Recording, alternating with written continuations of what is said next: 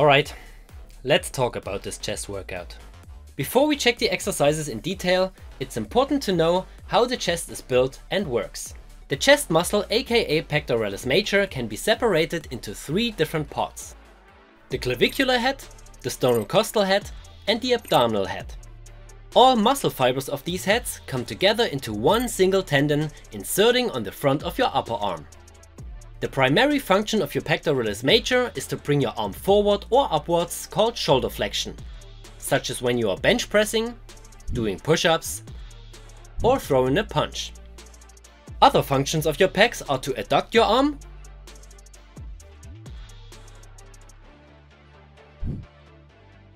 and to internally rotate it. Depending on the angle at which you move your arm, different muscle fibers of the pecs will work more or less. If you do a more overhead pressing movement, you will target the upper fibers, so the clavicular part. If you do a more horizontal pressing movement, you will target the whole pec muscle fibers pretty evenly, although it's still the best angle for focusing on the sternocostal part. And if you press down, you will target the lower fibers, so the abdominal part. Please keep in mind that it's still impossible to isolate those parts completely.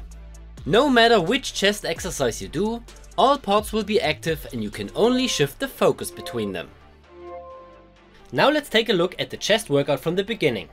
The first exercise is just a regular wide push-up with slightly rotated wrists, and this will not focus on your upper chest because it's still a horizontal push movement. If you want to target the upper fibers of the pecs with push-ups, you have to do decline push-ups, best done at an angle of about 30 degrees. The further you go above this point, the more you will involve the front delts and decrease the upper pec activity. If you do decline push-ups, we suggest using parallettes or push-up handles to get the full range of motion. The next exercise is about targeting the center or inner chest, and this brings us to a controversial topic. Most people will say that you cannot target your inner or outer chest because there's no interruption between the fibers itself. So you can target different parts, like the upper, middle and lower chest, but not selectively contract parts over the fiber's length. Others say that regional or non-homogeneous hypertrophy exists and point out that several studies prove that point. However, no matter which side you are on, this push-up variation is not a good way to focus on your center or even your chest in general. In fact, it actually shifts the focus onto your triceps, because the pushing motion is mostly done by elbow flexion and extension and not shoulder flexion or adduction. So even when you use a more narrow grip, make sure to fully extend your elbows and retract your shoulder blades at the bottom, at least when your primary goal is to target your chest. The next one is claimed to be a lower chest exercise. And again, this is wrong because it's also done in a horizontal body position.